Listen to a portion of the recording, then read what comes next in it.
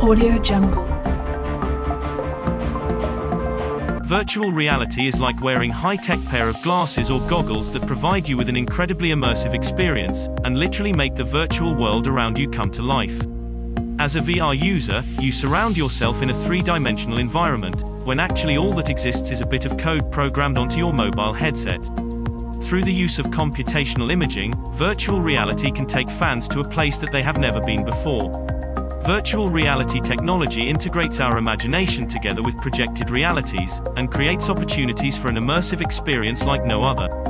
Our senses will be trapped in their own created realities, and all limits are taken over by our imaginations. There are three basic types of simulations achieved with virtual today: non-immersive, semi-immersive, and fully immersive simulations. Non-immersive virtual reality creates an environment that feels like it's real, but in fact, it's made using technology, and is experienced while sitting down or standing up.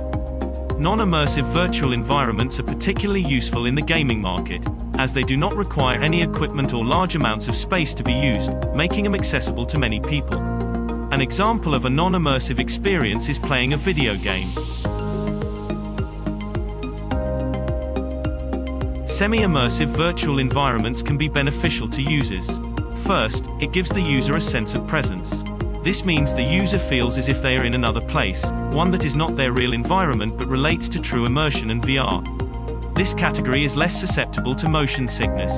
The other way that semi-immersive virtual experiences provide benefit is through vertical reality depth.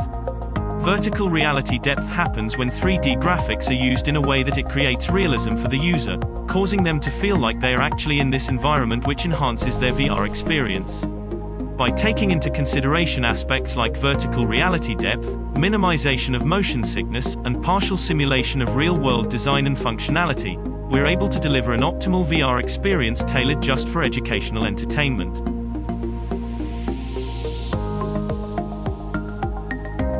Fully immersive simulations provide the finest experience because they appeal to all five senses. To have this level of immersiveness, users need special headgear that has high resolution and a wide field of vision for optimal results. These VR devices generally split the screen into duplicates for each eye, creating the illusion of 3D. An input tracking allows for a realistic response to actions in the simulation. VR is becoming more often adapted by different sectors, especially education and training. This type of immersive reality is reaching beyond gaming and other forms of entertainment management software development. The possibilities with this technology are seemingly endless, and its potential use is even greater.